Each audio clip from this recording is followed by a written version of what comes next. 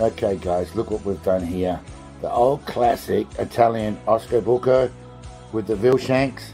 I've changed it a little bit, right? I've done oxtail instead, braised oxtail in a red wine, beef stock. You know how to cook them. You cook them in there for a while. First of all, I sear them off, I put them in the stock, let them simmer for a couple of hours, pull them out, refine the sauce, strain it and get my, you know, thickening agents in there and make the right sauce and everything. Then I added a few more ingredients, but it's on top of a saffron, portobello and cherry tomato risotto.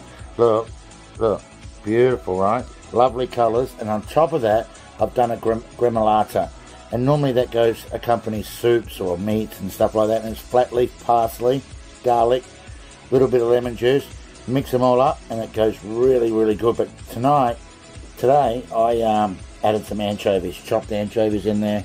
And look, this is beautiful. Look at that, hey?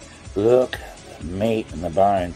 You're going to wish that you know, once you've eaten one of these, you're going to wish that you had just a big tub of them and a big bib apron, so you can just slurp your way to heaven. Look, through that bone and that meat.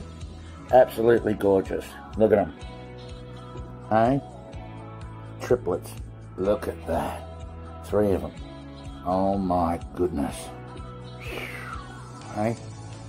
Thanks for watching, fellas, guys and girls. Appreciate it.